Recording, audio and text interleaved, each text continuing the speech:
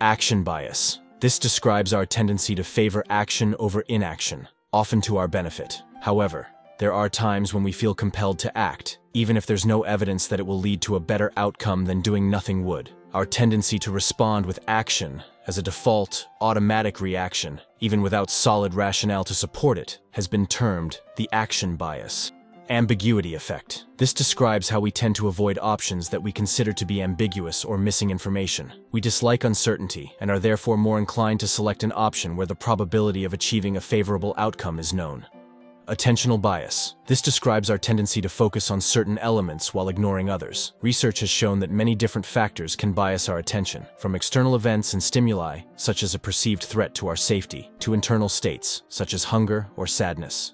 Bandwagon effect. This refers to our habit of adopting certain behaviors or beliefs because many other people do the same. The bandwagon effect serves as a heuristic by allowing us to make decisions quickly, to avoid standing out and being excluded. Many of us support the behaviors or ideas of the groups we find ourselves in. We accept the majority opinion because we want to be on the winning side. Barnum Effect. This describes when individuals believe that generic information, which could apply to anyone, applies specifically to themselves. Even though it is well known that horoscopes are intentionally vague to appeal to as many people as possible, some are still amazed at how perfectly these descriptions apply to themselves. The Barnum Effect tricks us into believing that a particular horoscope was meant for just us, encouraging us to find non-existent parallels between the text and our own lives. Base rate fallacy. When provided with both individuating information, which is specific to a certain person or event, and base rate information, which is objective, statistical information, we tend to assign greater value to the specific information, and often ignore the base rate information altogether. Belief. Perseverance. This describes how we continue to hold on to established beliefs even when faced with clear, contradictory evidence. We tend to prioritize our initial conclusions and resist changing our minds, even when it might be in our best interest to do so. Causal thinking. Cognitive dissonance. Ego defense mechanisms and confirmation bias are the reasons we hold tight onto our beliefs. Benjamin Franklin Effect. This describes how doing a favor for someone can actually make us feel more positively towards that person, especially when we do a favor for someone we dislike and then convince ourselves we like them to resolve this cognitive dissonance. This shows how our actions can shape our feelings, often without our awareness. Bikeshedding. This describes our tendency to spend too much time discussing trivial matters and too little time discussing important matters. This occurs because it is much easier to discuss simple issues we are confident that we comprehend. In group settings, we often look to voice our opinions as a sign of participation.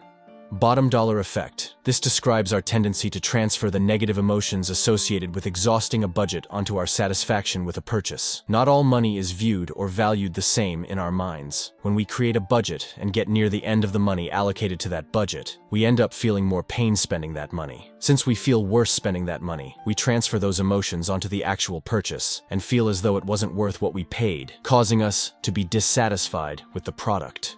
Bounded rationality. This describes the way that humans make decisions that depart from perfect economic rationality, since we are limited by our mental capacity, the information available to us, and time. Instead of striving to make the best choices, we often settle on making merely satisfactory choices.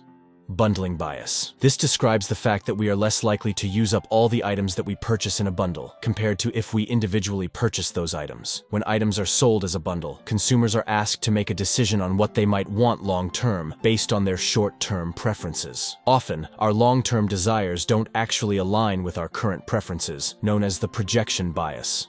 Buy now effect. This describes our tendency to think of the word buy when we read the phonetically similar word buy. As a result, our behavior is primed by the associations of buy, and this can cause us to spend more. When we process vast amounts of information, it is easy for our brain to mix up different links and associations. Even though buy is not semantically related to buy, they are phonetically identical.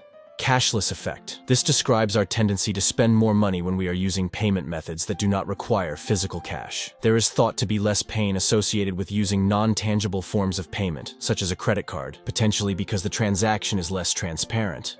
Category size bias. This is a mental error made when we assume outcomes are more likely when they belong to a larger category or sample group. Whether or not the bias has a psychological basis, however, is still up for discussion. Choice overload. When given more options to choose from, people tend to have a harder time deciding, are less satisfied with their choice, and are more likely to experience regret. Having more options to consider drains our mental energy more quickly. Trying to find the best option also makes us prone to choice overload, as does preference uncertainty.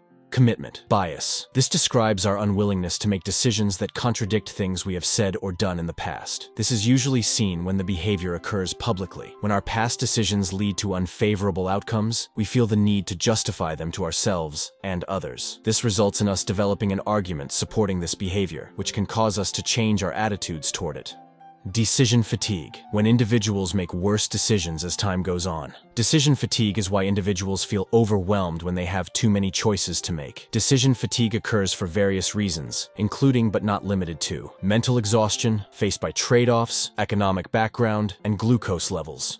Declinism. This is the belief that the world and our society is inevitably getting worse. It is caused by our tendency to view the past with rosy retrospection, a positive outlook, and to view our present with a negative bias. In the present, we tend to focus on the negative things that happen as a survival instinct, to always be on the lookout for threats that could harm us. Since we do not need to have the same survival instinct when thinking of the past, positive memories are more likely to be remembered.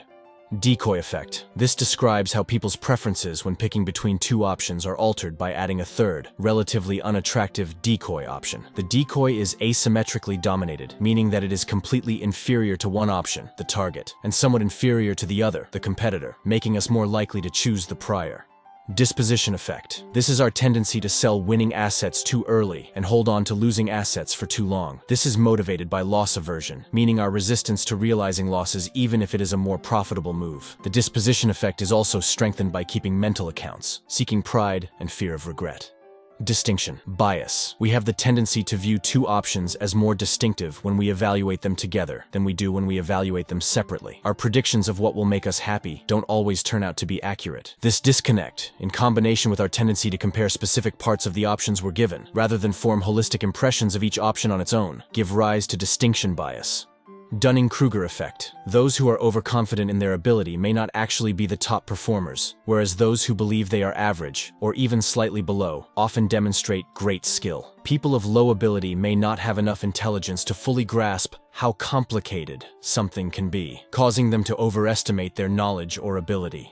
Einstellung Effect. This describes when individuals approach a problem with a mindset that has worked in the past, even if a more efficient solution exists. This phenomenon, rooted in the brain's reliance on familiar patterns and synaptic plasticity, hinders creativity and problem-solving by limiting consideration of alternative perspectives. Write down in the comments what I should do next. Like and subscribe, and thanks for watching.